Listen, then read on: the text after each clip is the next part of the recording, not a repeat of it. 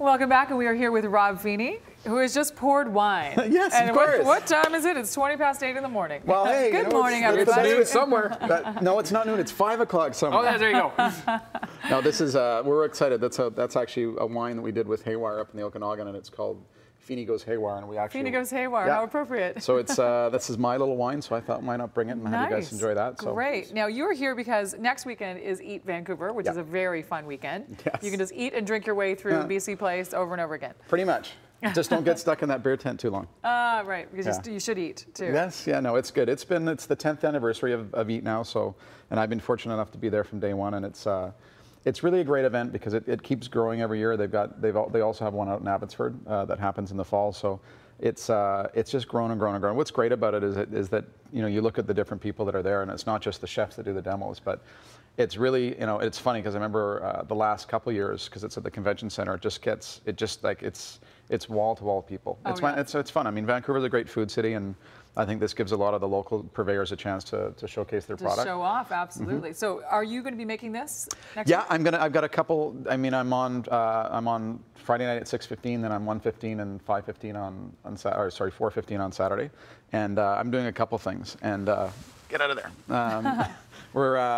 We're going to do, this is a little bit of a pulled pork, so this is a bao mei kind of sandwich I'm going to make, and then one of the other demos I'm doing a lobster mac and cheese. Ooh, lobster mac and cheese. So what's the trick to good pulled pork? My buddy's dad makes a tremendous one, but there's other times where I can make one and it's like leather.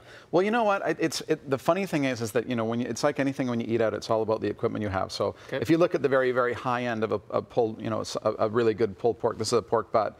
You really need having it in a brine, like a salt, sugar, water brine for 24 hours really helps because it softens things up. And that's what we've done with this. But you have a smoker, technically speaking, right, where you do it again sort of low and slow for anywhere from 16 to 18 hours. That's really, at the end of the day, that's the ultimate. So if you're able to have, and I have a few friends that have smokers in their backyard, perfect. But if you don't, again, you start with the brine, which is a salt, sugar, water brine. Put it in the brine for 24 hours, and then again, it's kind of low and slow. So what you want to do is have some of that liquid. You can make a nice little rub for yourself, put the rub in, and then in the oven, cover it, and just basically slow for a long period of time. So I mean, this could be in a 250 degree oven or 300 degree oven for anywhere from 6 to 7 hours. Yeah, and the slower you do it, the better you get, because essentially what you want to do, and then when they talk about pulled pork, it's like, this will just pull apart, right? And it's all about the fat on it. And this is essentially when this is what we've done with some of the meat ahead of time. And like, again, it's really, and when you taste the meat, because you have a chance to taste it, I know you don't eat meat, so I'll do something different for you. Thank you. Is that essentially you want to have. Jay can't wait apparently for the sandwich. And you need, like I said, it's a low and slow process, right? And look how that so it's not like I said, it's never the ultimate in terms of when you're making it home if you don't have a smoker.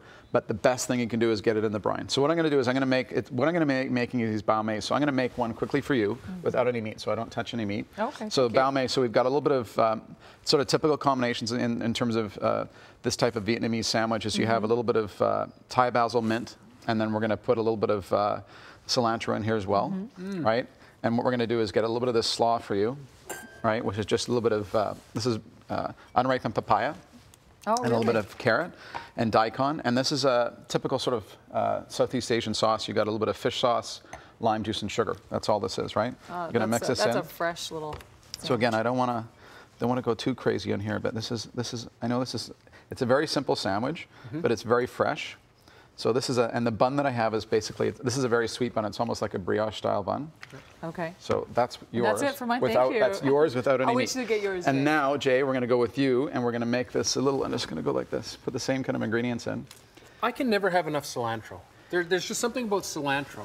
The last couple of years, it's come on in my world a little bit really? more. Okay. The flavor of it. I think cilantro is you either love it, or you hate it. Yes. There's really no in betweens.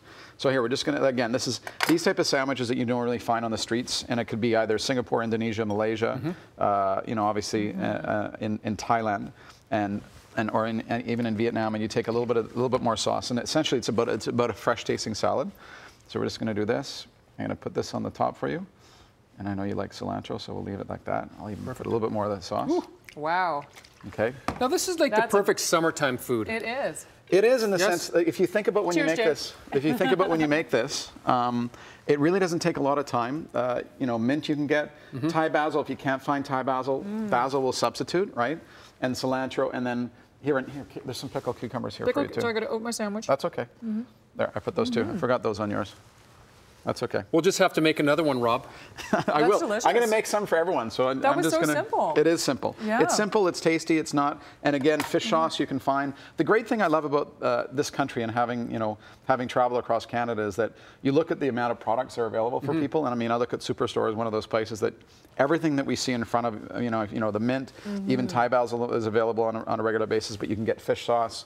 Lime juice, sugar, obviously. Right, it's so much easier to find these ingredients you're now not, than it used to be. I mean, the unripened papaya, okay, a little bit more difficult, but then, daikon you'll be able to find which is in there, and the carrot, right? So it's really about just trying to, take a look around. And like I said, this is something that's fun. And the reason why I picked this for Eat Vancouver is I usually give samples out, so people that come out be able to have a chance to taste this. You can walk with it. You can walk with it. Yeah. Rob, when you talk about, like this being a simple food, it seems like a simple food also just has as much flavor as some of those special dishes that you guys have created over the years. Do you find that as well when you're creating stuff like that? Yeah, I mean, this is part of what part of my process, or part of the job with the Cactus Club and what we do and what we offer is it's all about affordable luxury and making sure we can give people things that are accessible and things that aren't over the top. And as a matter of fact, just looking at English Bay.